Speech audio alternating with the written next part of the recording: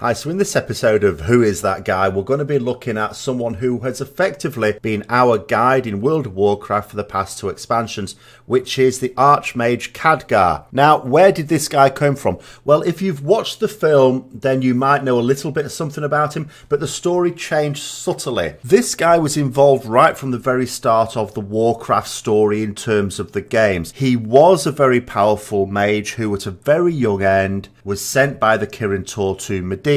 Only unlike in the film, at the time Khadgar did not know that Medivh was the guardian of Tirisfal, which is a mage imbued with all the power of the mages of Dalaran to be able to ward off the Burning Legion, but he was sent to apprentice with Medivh. One little pub quiz bit of trivia is that Khadgar is Dwarvish for trust.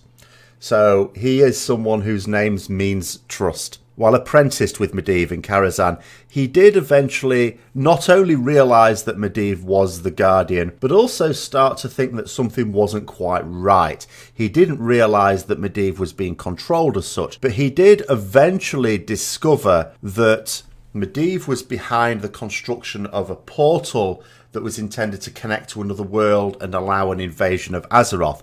It's also here that he met Garona Half-Orcan and became friends with her. Now, when they discovered that Medivh was responsible for summoning in the orcs, he exposed him, and he and Lothar, just like in the film, went to battle Medivh to kill him. They didn't drop a big golem on his head. Instead, in the ensuing battle, Khadgar was cursed to become an old man, so he went from a teenager to an old man with a big white beard, as shown in the Valley of Heroes in his statue. But he eventually stabbed Medivh in the heart, and then Lothar chopped his head off. That sort of finished him off until Warcraft 3 at least. Now, eventually, in the lore of the story, not like in the film, Stormwind was overrun by the orcs, so the Alliance had to flee north to Lordaeron, and Khadgar fled with them, where he became one of the commanders of the Alliance of Lordaeron. Eventually, the Alliance managed to beat back the orcs right to the Dark Portal, and it was Khadgar himself who was able to disable the portal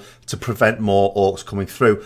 Only he wasn't able to sever the link with Draenor, so instead what he decided is that there should be a permanent watch placed on the Dark Portal in case anything else came through, and he ordered the construction of the Netherguard Keep in the Blasted Lands so that there could be a permanent garrison watching the Dark Portal for any strange activity. Sure enough, orcs did start to come through again at the behest of Ner'zhul, who was the shaman who originally was the master of Gul'dan. Our Gul'dan, not the Gul'dan that's appeared in Legion and WoD, who wanted to create more portals to other worlds. But to do this, he needed artifacts, so he was getting orcs to come through to Azeroth to capture some of these artifacts. Artifacts which included the skull of Gul'dan. Gul'dan, very important here, but I'm going to be talking about him next week. So the Alliance saw this, of course, because of the watch they had on it, and they went into Draenor to recapture some of these artifacts, and then Khadgar used this from the Draenor side to sever that link, to basically break the link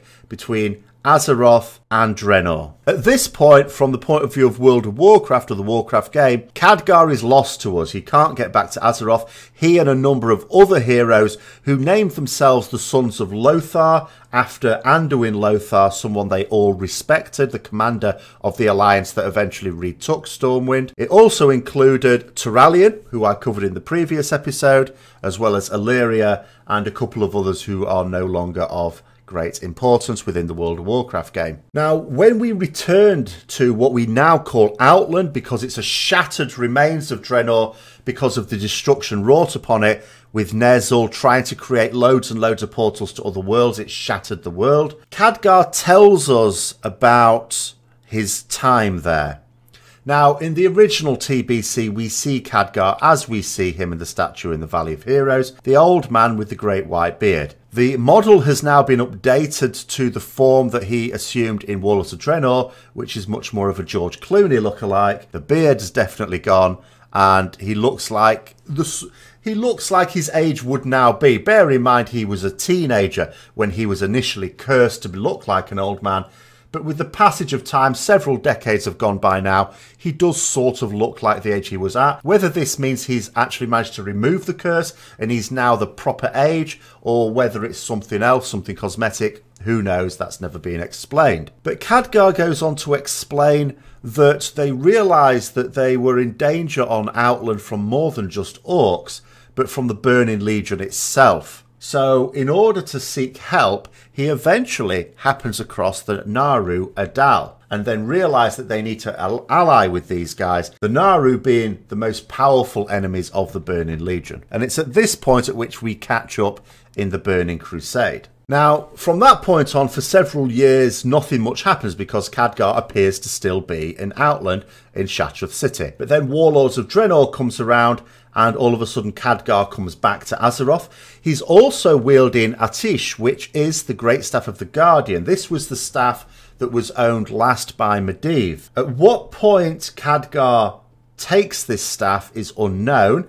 It's not the staff that he has if you look at his statue in the Valley of the Heroes. So it is presumably something he has acquired after coming back to Azeroth and maybe taken in Karazhan before the events of Warlords of Draenor. In Warlords of Draenor, of course, he is dispatched with us. We're supposed to be the Grand Commander of our faction, whether it's Alliance or Horde, on Draenor, but Khadgar is very much the one who is really leading things.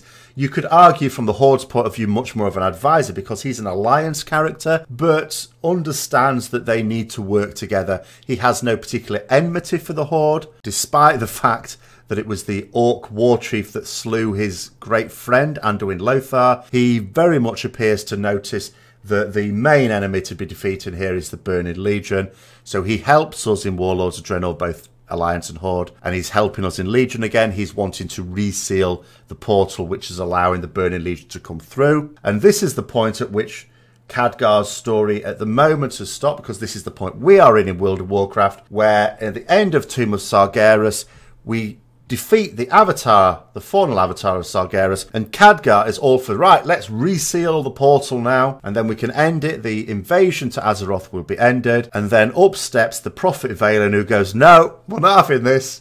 The portal's staying.